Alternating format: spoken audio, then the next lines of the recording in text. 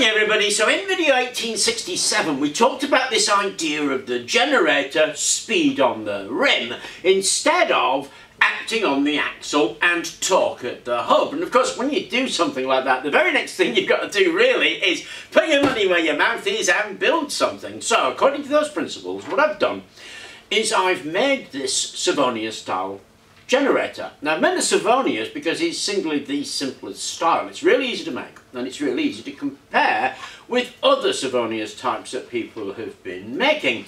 Now I've printed it, but I've also made this from discs of plastic and rainwater gutter, so you can make it by hand, but I've done a 3D print of it, and in the bottom I've got all these little indents to take my magnets, and these are the magnets I'm going to use. They're 1 centimetre across and 2 millimetres deep, and they're N35 neodymium magnets.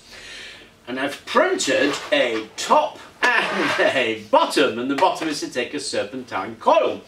Now I've done this in 3 parts because, well, simplicity is always the key for things. People like to think that it's complexity and they like to think it's efficiency, and it isn't. If you get super efficient, but it's very complex to build, actually it'll just never get made. The best thing you can do if you want something to be actually made is to make it as simple and easy as possible. So you've got 300 grams of plastic here in 3 parts. It could be injection moulded for pennies. Now of course I printed this from PLA, so the plastic cost to me was £5.40. But at £2 a kilo, you're looking at something like 60 pence to make something like this.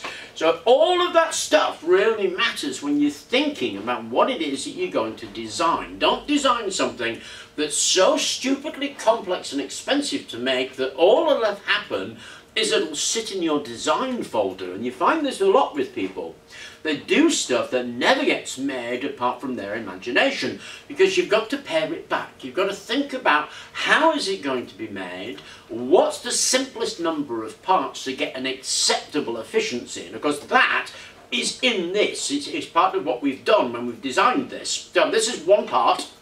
Few holes in the bottom to glue the magnets in. This is the actual generator section. We'll be banging a coil in there, and that's the top. And the reason I did a top separately, I could have printed it all in one, was because if I didn't do that, I would have had to put supports in. And of course all those supports are wasted plastic. So doing it in 3 parts means I waste less plastic, print it really easily, make it really quickly, and make it really cheaply. Okay, that's the design lessons out the way. Now what we've got to do, obviously, is put some magnets in here and wind a coil and stick it in there.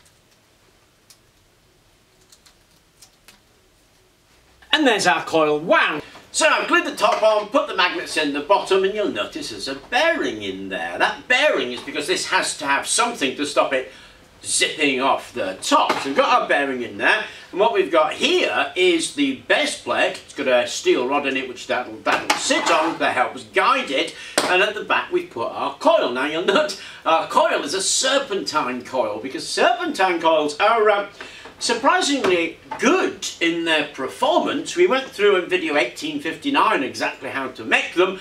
They're fast to make. I made that coil in, what, 15 minutes or so, and we've got 36 little coils. Imagine trying to do each one of those as little coils and then place them. So it gets the result very quickly and actually does a really good job, and check out that video if you're not sure about that. Now if we put that on top of that,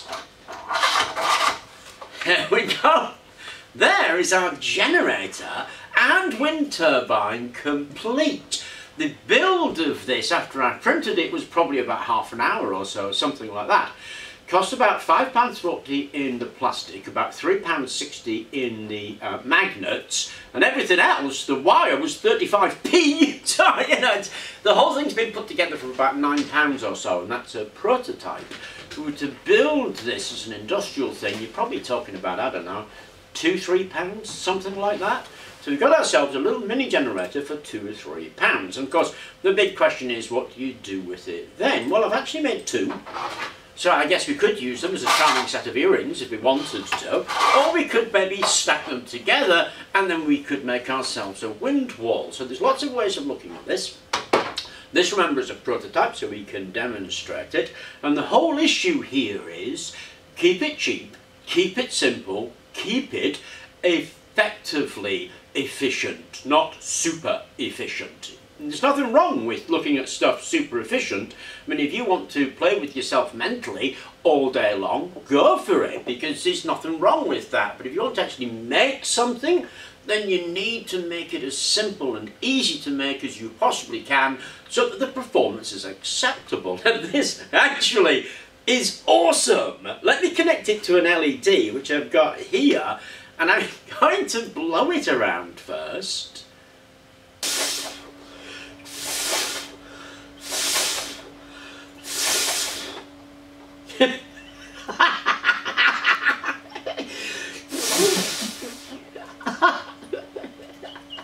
I'm blowing on it! It's lighting the LED!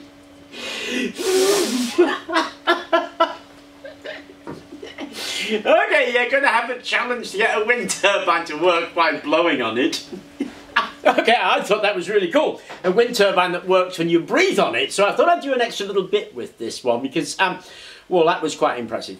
So there's our wind turbine sitting here, and I've got it on this BK Precision load. So this actually has a set resistive load, and it will measure the volts and amps as the turbine works against that load. And I've got it going through a rectifier right there. It's a bridge rectifier as this takes DC voltage.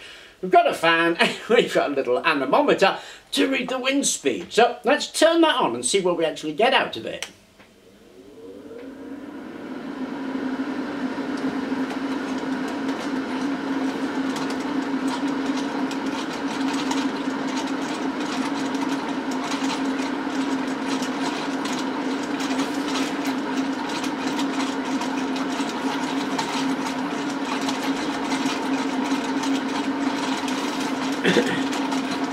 So I'm reading a couple of volts, 12 to 14 milliamps, and the wind speed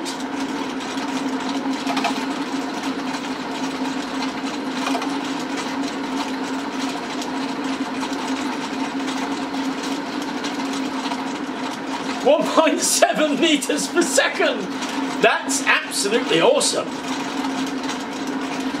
Okay, so for me that was, well, knock the ball out of the park success stuff, showing that this generation by speed at the rim really works and against a load and gives a really good result. And of course, the design principles of keep it simple are really what you need to head for if you want something that's going to be produced, just because of the price of everything. Now, that probably, I don't know, £3–4 in total to produce a whole unit if it was done.